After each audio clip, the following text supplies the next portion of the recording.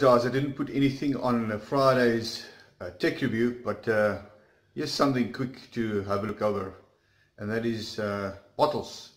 Now, if you look at these, most of these bottles just don't seal properly, and it's always a mess either on your bike or on your shelf. So here's a few samples. Another one. This is a very soft bottle, easy to squeeze, but it does not seal properly. Another one we got from well, sponsored by Joe Sun for that matter. We got at the cycle tour this year, earlier.